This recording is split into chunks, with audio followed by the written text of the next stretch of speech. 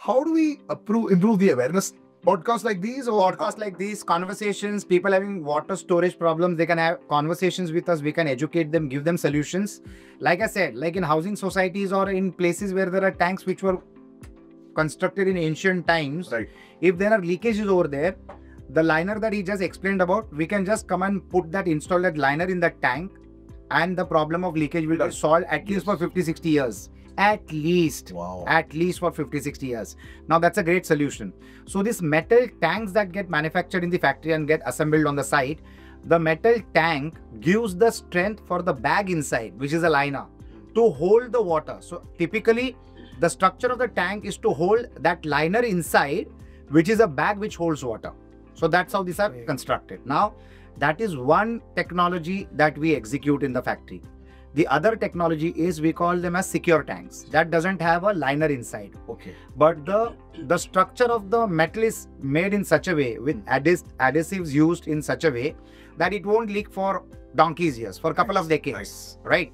And for that, we have already got a patented technology invented by us, a very unique paint that we have created, which will be making sure that the quality of the water doesn't change if it is stored in that particular tank. Yes. I think Sunil can give more information about the technicalities of that paint and secure tanks. So over the years, when we launched the liner tanks, we realized that there was a limitation to the size that we can go to, and the applications that these liner tanks can have. So to address that demand of the customer and the market, we started working on this technology which we call a secure store and a secure coat. So secure store tanks is our brand name, and secure coat is the technology that we have developed, which actually is a green and totally eco-friendly coating that we have introduced.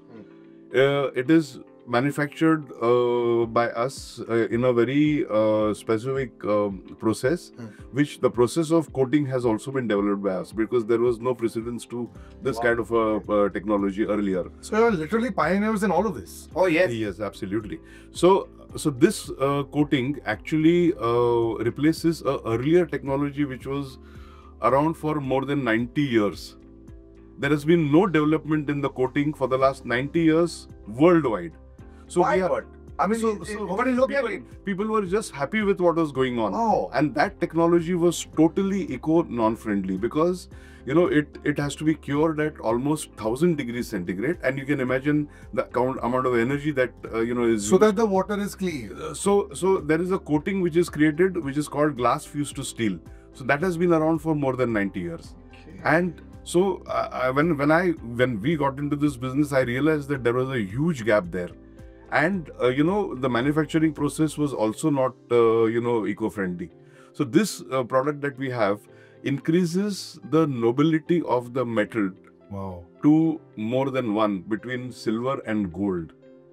So so as you know, these metals are available as is in the earth crust. They don't have to be refined, unlike iron ore, which has to be refined to make a metal. So this, once it gets coated on this, it acts at the micro and nano level of the metal and creates such a surface that it cannot get corrosion.